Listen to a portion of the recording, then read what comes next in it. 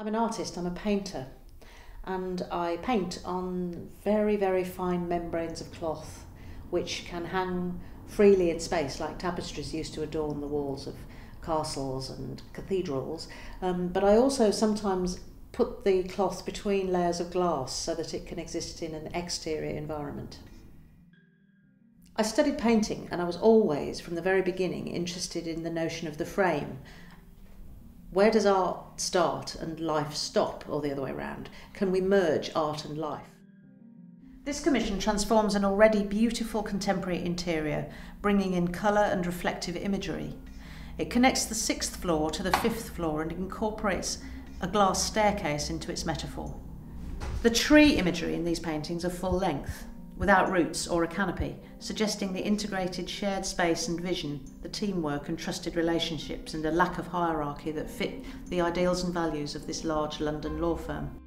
Colours move from earthy and spring-like through into greens of summer, rusts and coppers of autumn, and the stark black and white of winter. In 2003, I was asked by the Forestry Commission to make a piece of work which would stand in the landscape as a signifier. Westonbirt Arboretum was the host to the International Festival of the Garden for several years, and they didn't want to use traditional signage. They wanted to commission artists to make site-specific pieces to stand in the landscape. This is a public arts project commissioned by Milton Keynes Council and involving myself and architect Studio Carr. It was a year-long engagement with the newly built Hazeley Academy. Our brief was to work with students over an extended period and then to design, create and install a permanent artwork. Colour, light and texture emerged as common fields of investigation and became the title of our installation.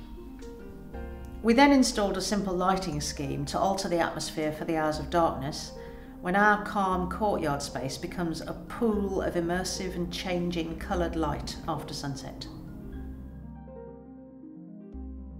I work on large and small-scale projects for private, public and corporate clients. You can contact me through my website, which is carolewaller.co.uk.